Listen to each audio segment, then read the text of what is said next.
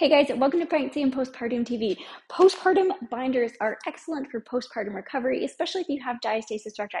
However, you want to avoid these two mistakes to help prevent prolapse and help stop delaying your recovery.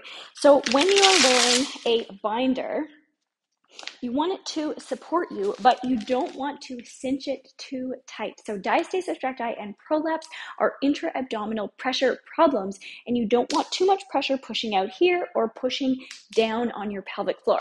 If you are able to cinch it too tight, squeezing here, the pressure has to go somewhere. It's going to go down on your pelvic floor.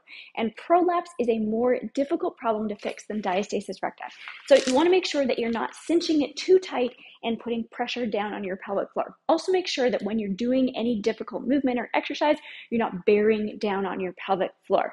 The second mistake that you want to avoid is wearing it too often, and so that you're depending on your binder to hold everything in and you're not doing the work yourself. So it's good to wear for shorter periods of time. In the beginning, you wear it for longer, but then you want to wean yourself off of it and start activating and using your own core muscles to be able to progress and heal.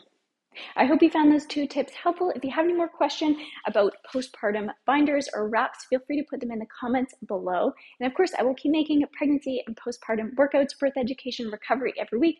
If you like videos like these, subscribe and hit the notification bell.